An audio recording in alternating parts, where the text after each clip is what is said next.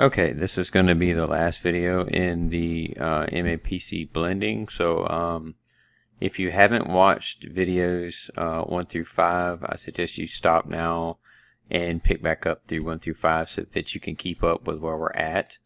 Or else, depending on where you're at with servos, it may or may not be helpful.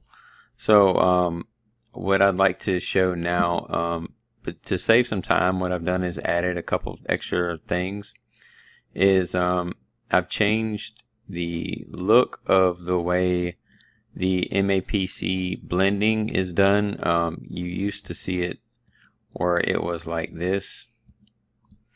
On the last video, it was like this.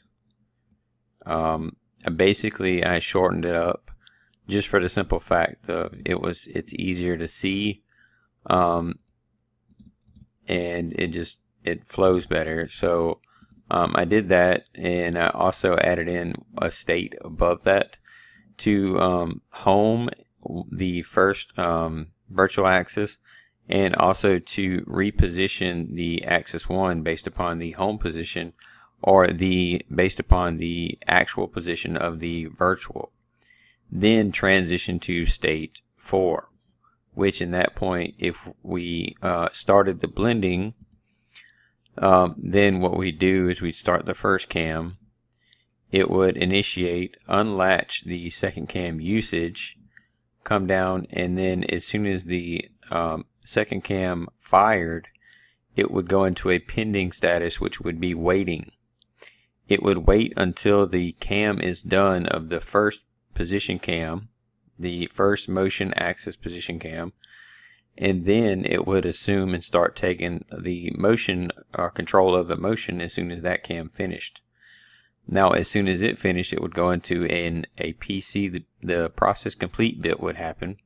It would then push a 4 back into the state control, which would go right back into repeating the process. So to show you a different style blending, what I've done is I've changed the cam somewhat, as I've made it come up, come down, and then come back up, so that you can see a lot easier or a lot different transition. I've also made this one come down and then come back up and then come back down, so that you can see that.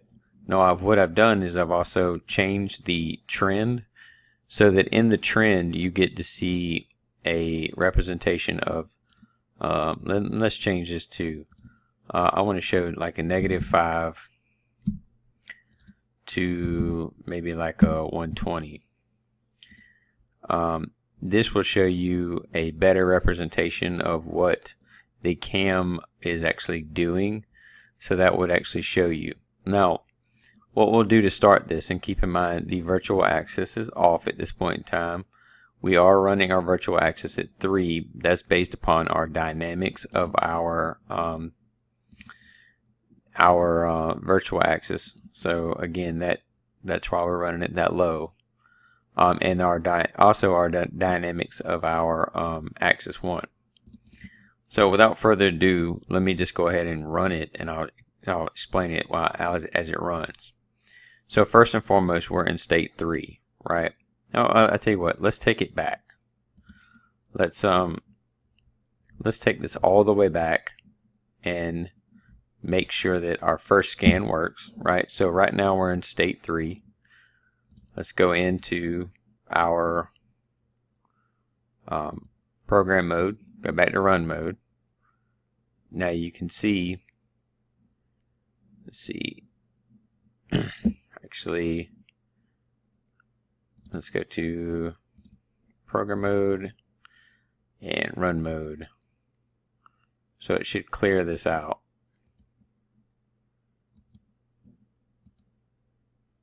Maybe the first scan is actually not scanning on that.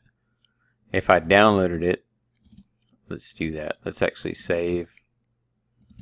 Let's save where we're at right now and download, so that you can, the real process to see this is a download. And the reason is because the first scan is obviously the first scan of the processor. by taking it to program to remote, or from program remote run to program, it should pick up that first scan bit. Sometimes you have to throw what they call a first scan hold in there, is what I like to do. Sometimes you win with that, sometimes you don't. So again, that did not, oh okay, I know why that didn't happen, because I'm forcing a 3 down here. So what we should do in that token is only say I should say that I should take this force 3 out for now. But and let's do that, because the state machine is not exactly healthy at this point with what I just did, adding that in there. So let's do that, and then now let's show you the first scan. Okay, so now we're at a 2. The first scan should actually happen on this transition, and it does. Okay, so that showed me that it was actually what I was doing down here with the right 3 in there, and that's fine, but I need to make sure my system's healthy first. So what I'm going to do is cut the servo on, and as long as the servo is on, then I'll go ahead and allow this to happen. So let's delete that, and that's something that you know, I can fix another time. But the point of this video, in the video segment, is not state machine. The video segment is basically about the blending. So now we're in state 3, and our virtual axis is off, right? We know our virtual axis is off because basically our average velocity is below 1, right? So now if we hit the home button, we should actually home. We home the virtual axis first. We then reposition the position of the axis 1 off the actual position of the virtual axis. Now we could have just did 2 homes, but I wanted to show you 2 different ways to do it. Okay, so with that said, we're going to leave our home on up here because I'll force it back into a 3 if I don't have it on right here. And what we'll do is we'll start our blending. Now before we do that, actually let's go ahead, let's start our blending. Now it's not going to transition until our virtual axis is running. It's not going to do anything at that point. So let's start our trend. So our trend plainly shows that we're having a rollover right now. That's what this is. The 0 to 1, or 0 to 360. So that's all. That's the only reason you see that.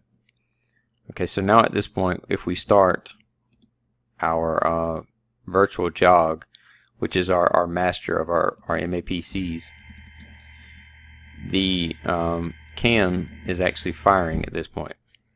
So we'll let this go through, and I'll show you the cam profile and how it transitions from one to another, and you don't see any kind of break in motion whatsoever. This is the sole reason behind this is cam blending. This means you can transition from one bit to another, or one instruction to another, and have seamless transition without having to stop the servo whatsoever. Now, how did we accomplish this, right? And that's with that pending. You're throwing one cam status in pending and waiting for the other cam status to finish. As soon as it does, it picks up. Now, obviously, we're jumping from state to state, so we have to have some means of control in there, and that's what that is. This means of control. So you can plainly see this is the first cam. It goes up and goes down. Now it's starting to take over on the second cam. Now this second cam runs all the way down, and then it has that little loop back up right here, and then it goes all the way down to 0. And I'll show you that in the camming profile. So in this scenario, we have that first cam. It goes up, comes back down, and comes back, and then it stops, right? But the second cam then takes over, picks it back up where it left off, and then goes and does the rest of it. Now, again, how did that happen? Because we have the first position cam set to immediately happen. Okay, so it's going to happen once. It's only going to happen once, right? It's not persistent, or it's not any other. It's happening once. It's happened immediately.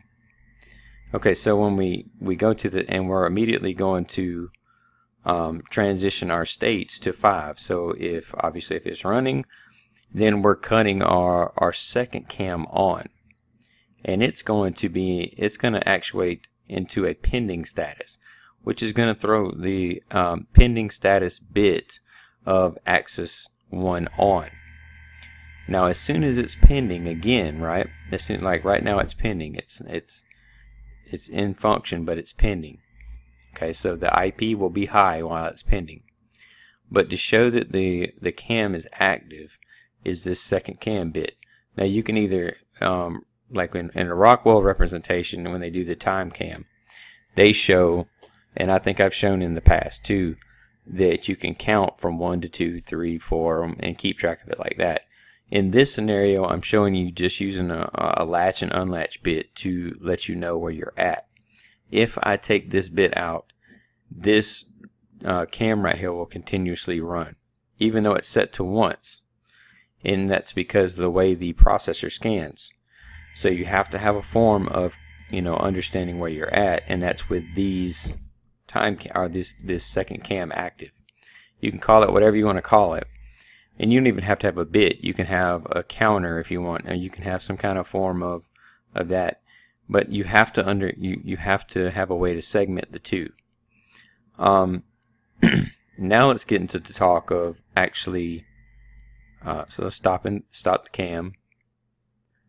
So we'll stop the cam where it is, right? We'll let it finish out, because obviously it's still got to finish out. It still has one pending.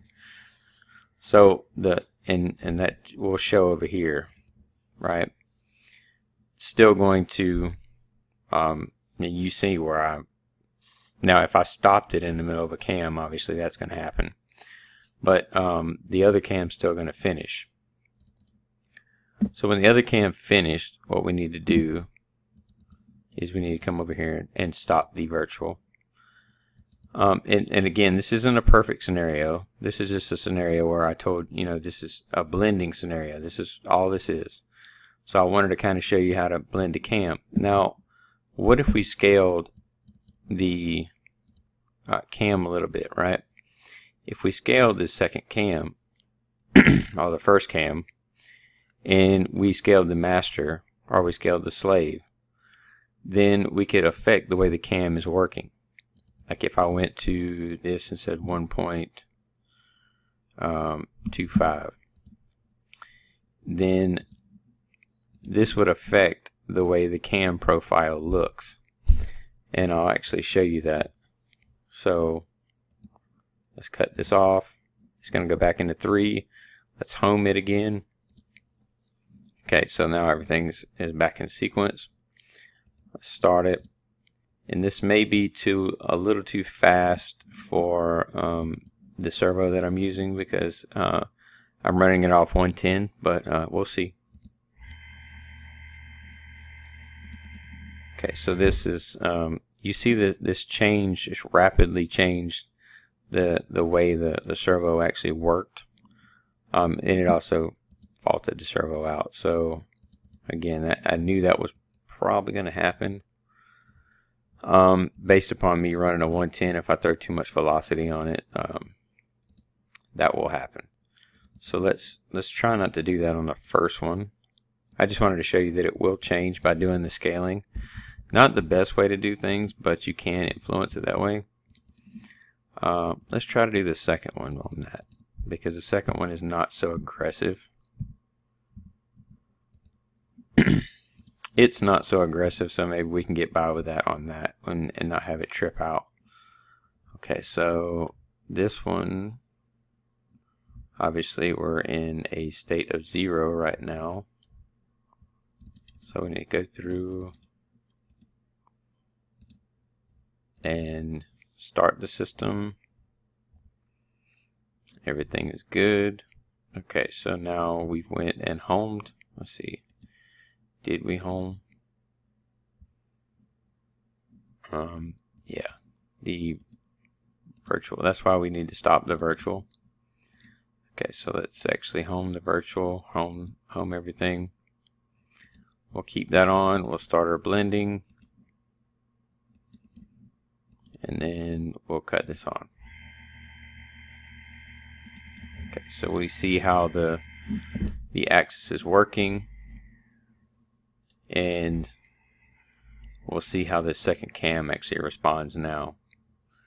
Might be a little bit, again, I'm using the servo off 110, so it might be a little too much for it, but we'll see, because the voltage drop happens quite a bit.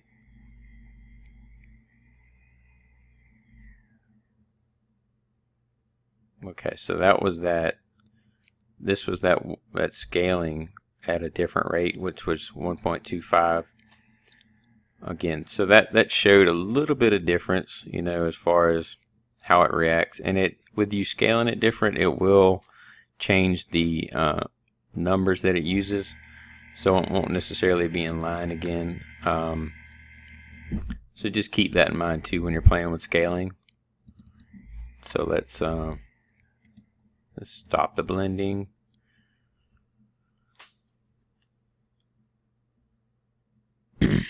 We'll wait till it 100% stops.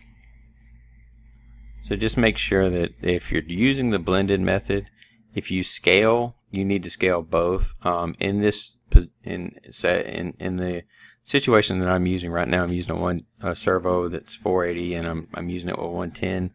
So I'm having to dial everything back a good bit, so I'm not exactly having have the ability or flexibility to have that rapid or really hard Excel. So it's not a big deal. I just wanted to make sure that everybody knew why I wasn't able to do that. So with this said, again, there's the blending method. And what I'm going to do is put this back to 1, because again, if you change the slave counts or the master counts, whatever you change, you do change the numbers that it goes in here. So it's basically a multiplier, right? So you use that as like a multiplier, but not to get you too confused on that. What I want to, I'm not confused, but just not throwing in different elements at one point in time.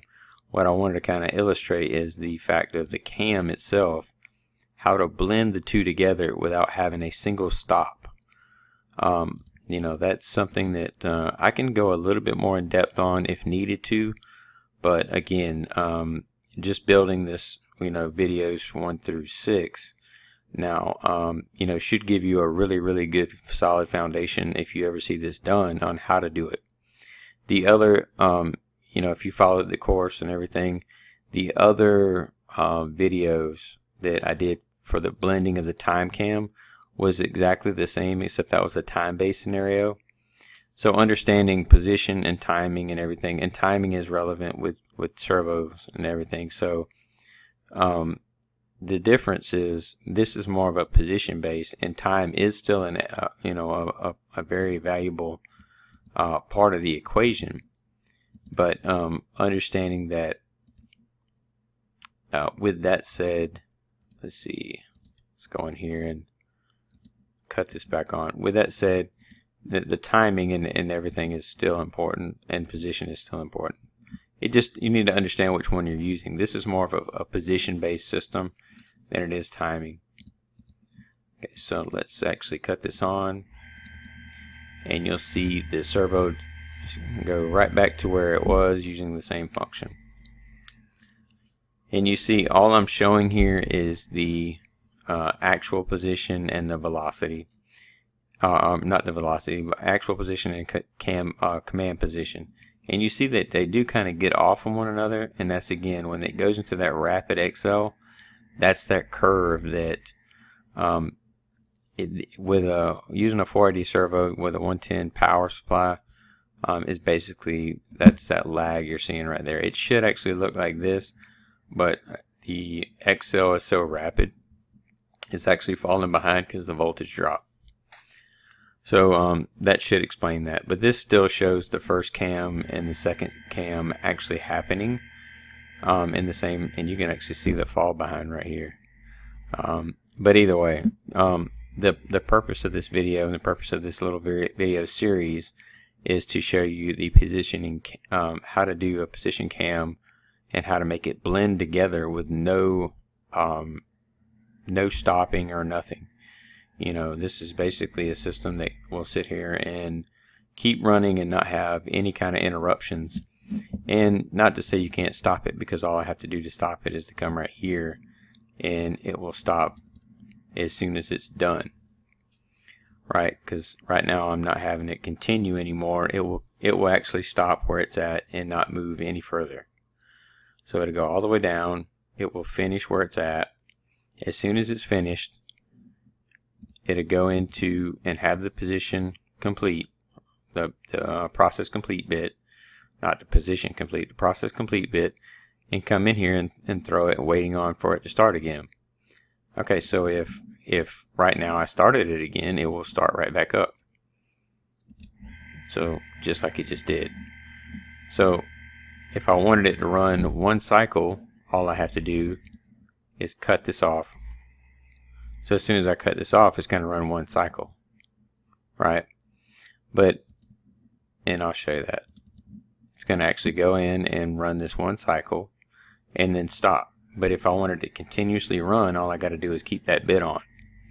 So again, this is not a seamless process, but within something that we just threw together in, you know, a matter of an hour of videos with 6 videos, I think it is very valuable to show how to mesh 2 cams together and not have them stop. And that's actually cam blending. So hopefully that added a lot of value to you know, everybody's understanding. And again, thank you for your support and being part of everything that we've done here. So again, depending on what platform you've seen this, you know, this is meant to be part of the training. So again, I may release this or wherever, but I just want to actually, you know, show that this is something that is very valuable. And some key elements too is, you know, making sure that your virtual access is running.